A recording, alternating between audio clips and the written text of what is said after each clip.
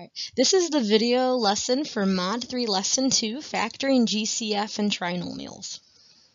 In the previous video, we looked at adding and subtracting and multiplying polynomials. We're going to start to see factoring, which is just another way of doing division. So we're factoring GCF, which is the greatest common factor, and a trinomial is where we have three terms where A is 1.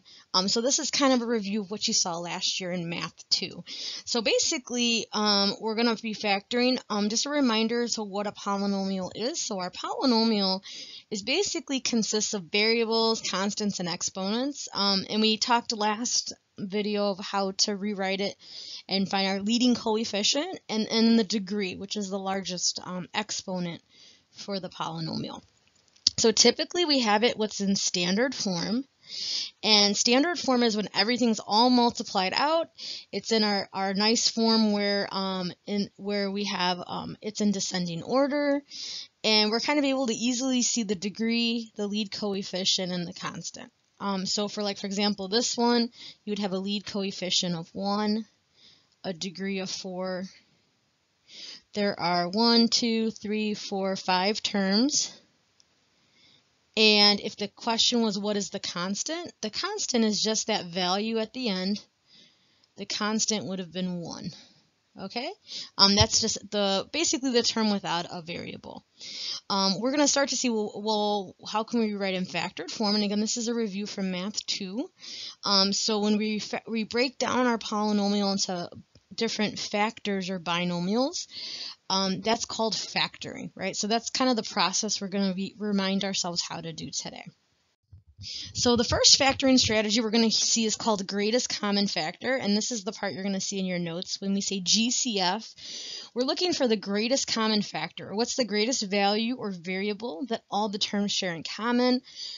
In this video, we're also going to factor trinomials. That's this where there's 3 terms. And then we're also going to see a difference of 2 squares, which again, these are all for ones that we did back in Math 2. So when we talk about greatest common factor, if I look at example 1, what we're doing, I'm going to write a little line under all these. We're looking for the largest number, first of all, that goes into all of those coefficients. So what's the largest number that goes into 81, 45, 63, and 90? There's a lot of numbers that go in there, but we want to pick the largest value that would work. And so for this one, it actually works out that the largest value is 9. Because if I looked at 90, 90 is 9 times 10, and 9 actually goes into all of them. So even though 3 would work, it wouldn't be the greatest factor. It would just be like a common factor. So what we're basically doing is dividing all of these by 9. So I'm going to pull the 9 out front. That's where this greatest common factor goes. And it's like you're dividing each of these by 9. So 81 divided by 9 is 9. And you still have that x to the 4th. 45 times 9 is 5. So you still have a 5x to the 3rd. 63 divided by 9 is 7. So 7x. And then 90 divided by 9 is 10. So when we asked to factor it, this is how we would factor it. So our greatest common factor was 9. So we divided the 9, and we really just reversed the distribution process, right? So instead of distributing, we're dividing it out. For number 2, same thing. So I'm going to see I have a 10 and a 10. The greatest value they have in common is 10. And then they also have some variables in common. So I see both of them have a u. And I'm going to pull out the smallest degree I see. So I'm going to say it's going to be squared. And the reason is, if I have u to the 3rd, I can't pull out, I'm going to do this right here. I can't, take u to the 3rd out of u squared. That there's not enough u's in there. So we usually pick the smallest degree that can be pulled out of both of them. So I have a u squared and a u3. I'm going to pick u squared, and then we're going to rewrite this. So 10 divided by 10 is a 1. So you can write a 1 if you like. U squared over u squared goes away, so we're left with v to the 3rd. Plus, and then 10 over 10 is a 1. u to the third over u squared is just a u. So if I write this, my greatest common factor is 10u squared, and we're just writing what's left over. And finally, the last one, same exact process. So I'm going to look at first all of the terms. The largest value that goes into 27, 9, 3, and 30 would be 3. And then they all have a variable in common of m, and the smallest degree I see is a 1. So I can only pull out an m squared from all, or an m from all, m to the first power.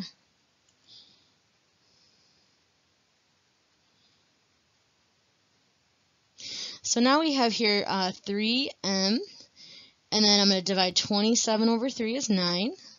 So m, and it'll be m to the third because you're subtracting those exponents, minus 3m squared,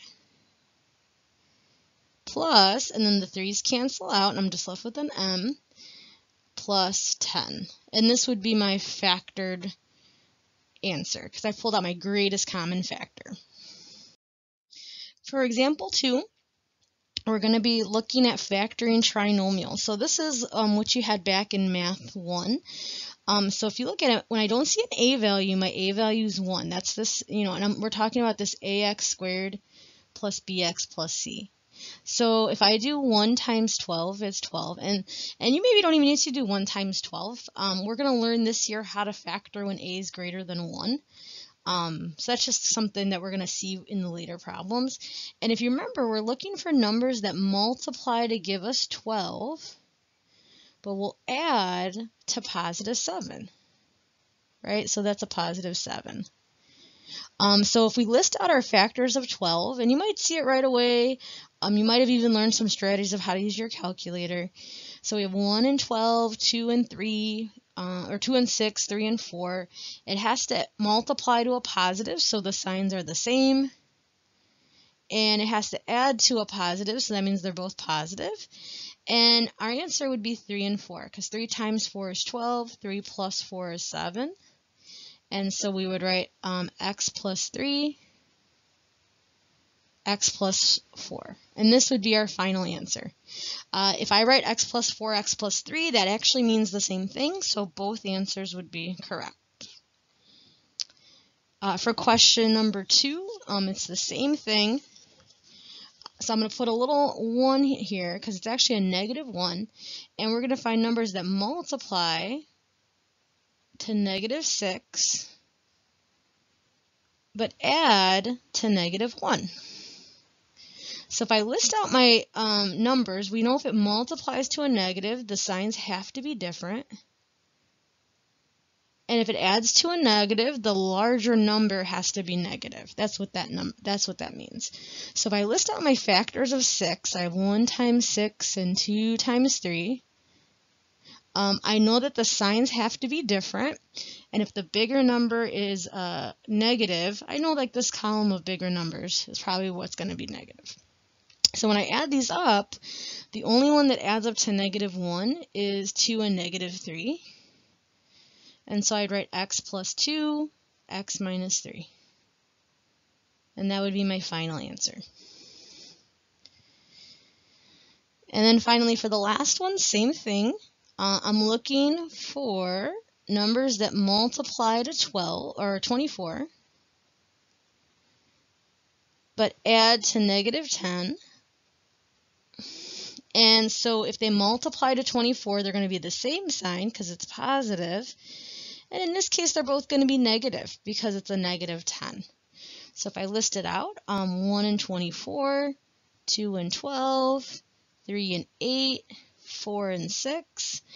I know they're both going to be negative because it has to multiply to give me a positive but add to a negative. And I'm actually going to use negative 4 and negative 6. So I'd have x minus 4, x minus 6. And that would be my final answer in factored form. The last type of factoring we're going to see in this video is a difference of 2 squares. And what this method is basically we're subtracting 2 perfect squares. So x squared is a perfect square. 25 is a perfect square. So these are numbers that if I square them, I'm getting that value that's a perfect square, right? So if I square 5, I get 25. So when I write this out, x squared is actually x times x. 25 is actually 5 and 5. Or negative 25, negative 5 and 5. And so when we write this out, I'm just putting the x in the first part, the 5 in the next part, and then two different signs, and that's it. So when it's a difference of two perfect squares, you're just finding what number squared gave you that value in the problem, and then it's like you're doing the square root. Same with question number 2. So 16 is a perfect square. So I have 4x and 4x. 49 is 7 and 7. One's going to have a plus, one's going to have a minus, and that's my final answer. For the last one, you actually have that these are, perfect squares, but a big issue you're going to have is this is an addition sign, right? So if I do x minus 9x plus 9, when I multiply that back out, I'm going to get x squared minus 81. And these are not the same, right? So this is actually what we call prime. So you would actually either rewrite the number or you would write that it's prime. So there's no value or divisor that goes in there. If you have any questions, you can sign up for T-Bolt time, get help in the center, or ask questions during class.